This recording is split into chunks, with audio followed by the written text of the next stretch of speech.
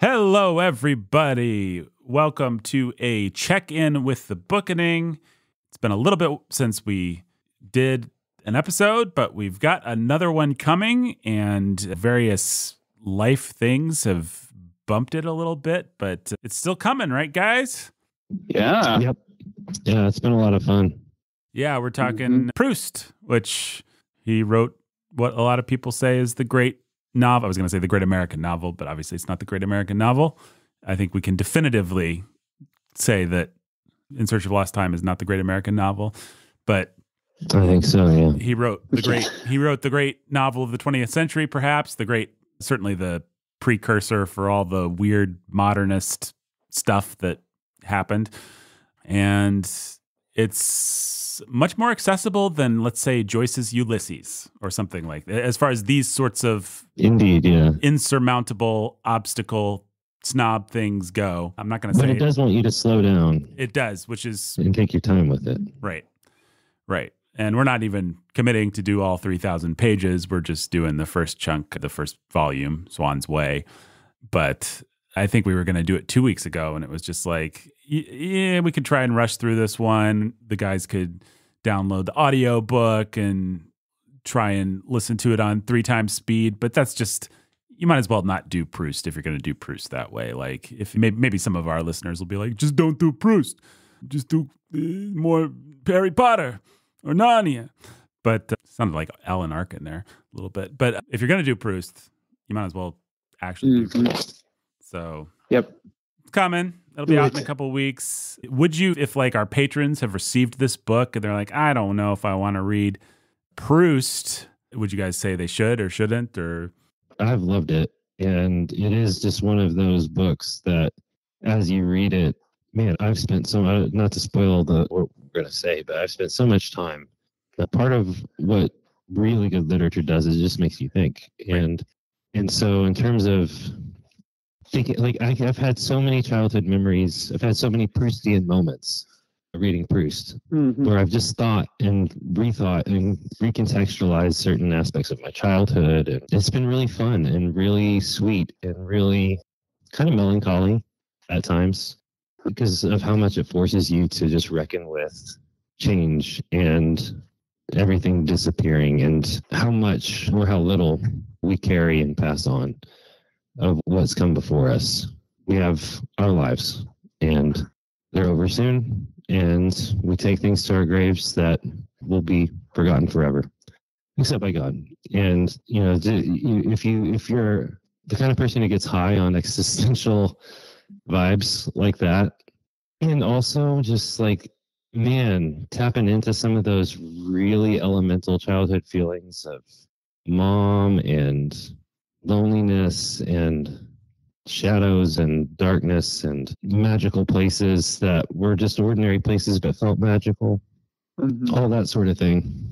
I mean, it's like the first 50 pages or 100 pages that's just him laying in bed plotting to get his mother to come and give him another goodnight kiss or something like another that. Hug. Right. Yeah, another kiss. Yeah. It's like very specific to him, but it's such a universal feeling of longing for the nearness and affection of your mother and the pain of it. And so there's just so much like that he does such a good job with that it's really worth, like, there have been books that we have read that have wanted to be read more slowly, and we've just said, well, we've got a job to do, so we have to get it done. And this is just one of those books where it's like, okay, we've got a job to do, but so what?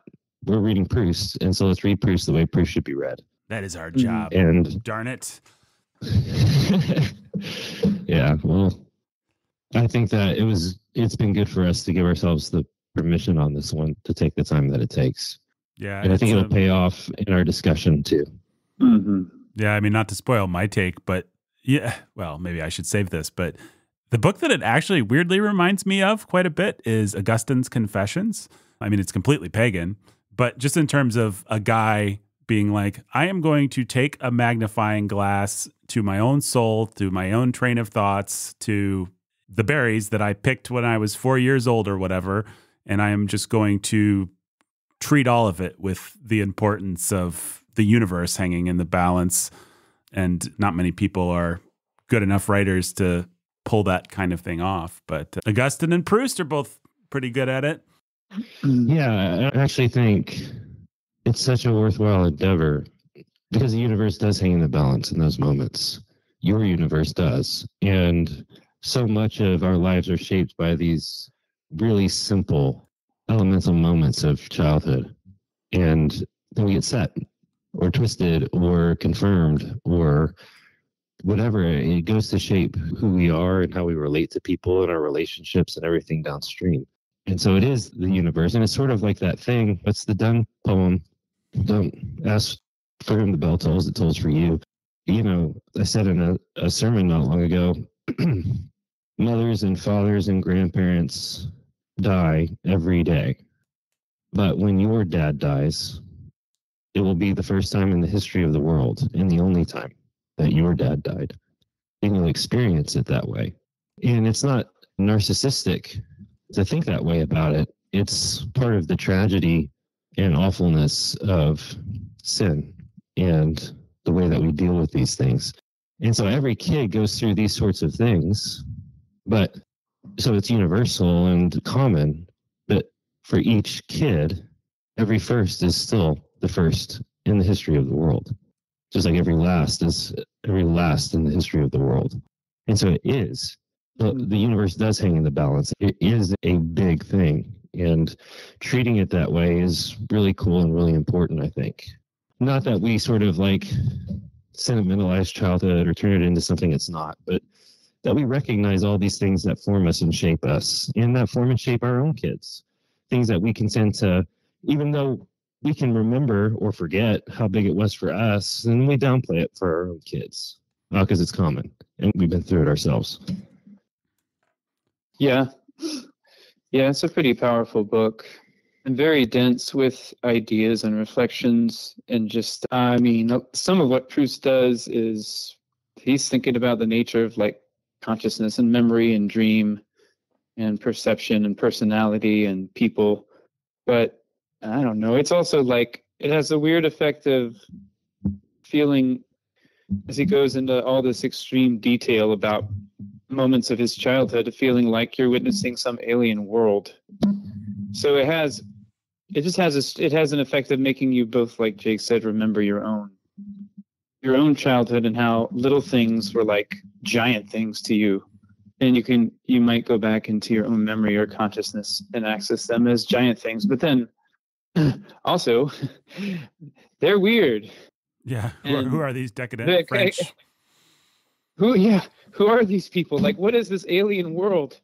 Like, why do they talk and act this way? And then I think you can kind of actually turn and do that to your own experience. Like, man, life is weird. Like, my life has been weird. I've met some weird people. I'm weird. I've had some strange experiences. And I don't know. It is strange to think that we all have worlds inside us. Like Walt Whitman said, they contain multitudes. And that you realize following Proust that you could, although not having the literary skill or perhaps as good a memory as Proust, you could do the same thing he does. You have the same sort of immersive worlds inside of you that he was carrying around in his 30s or whenever he wrote these books. So it's not every author that actually changes your perception. I mean, I think some of the greatest, even like Jane Austen, you read a Jane Austen novel and suddenly you go to church the next Sunday and you're like, well, this person is this stereotype and this person is this stereotype. And I don't like this person because of this. And I do like this, but you're suddenly judging people through her moral categories. She's given you that for better or worse, usually for better. And Proust is the same way in that you are suddenly looking at your life, borrowing something from his way of looking at his life. And I think the truly greats, the people whose books we love to just live in, a Tolstoy or something like that, are that way. And then most authors aren't. Most authors aren't actually lending you an entire pair of spectacles that you can then look at the world through for the rest of your life. Yeah, at the very best, they have a poetic turn of phrase that makes you look at something differently. Again, for the first time, right? Yeah. At the best, but this is a lens, a filter for your life. Yeah, definitely. And as we said before to each other a couple of times, Hey, this reminds me of Gene Wolfe, modern sci-fi author who died a few years ago, This is true. who is definitely downstream of Proust. And I would say it's a similar effect for me of Gene Wolfe, who's a weird and also very decadent sort of author, although nominally a Christian, maybe a real Christian, I don't know. He, in a similar way as Proust, sort of with his own twist or tweak, and I'm not saying Wolfe is the same level of literary genius as Proust or something, but he gave me a different perspective on the world this way. But anyway, that guy's not doing the same thing as Proust, but he's downstream of Proust. He's borrowing some of that. Here's my perception. Here's how alien and strange the world can look. Here's what it's like to really be in someone else's shoes in a completely different culture or context in a way that you never considered before. It's outside of your experience. And also, you can turn the lens back on your own life and think of the people around you and stuff in a way that you didn't before. Yeah, I mean, I've constantly thought about sci-fi authors as we've read through this and fantasy authors because I'm just like the best of them. Even like a Tolkien. It's like Tolkien recontextualizes trees and skies and things for you such that they have magic again. And Proust is doing a similar thing with childhood, with cookies and tea, with mommy. Flowers. With flowers. Lots of flowers. With little desserts that you had as a kid that you forgot about. Right. And certainly in later volumes with sex and sexuality and young love and all that stuff. So you got to be careful with Proust and homosexuality also. But so this isn't the unequivocal recommendation. But gosh, we started talking about it and we can't. I guess this is just a nice little appetizer for the episode that you'll get, and maybe an advertisement to actually give it a shot. If you read the first of his 9,000 word labyrinth sentences and just got turned off, maybe follow those sentences through a couple of their sinews and see if you can get somewhere, because he's good. Okay, goodbye, listeners. We'll be back with Swan's Way. Goodbye. Goodbye.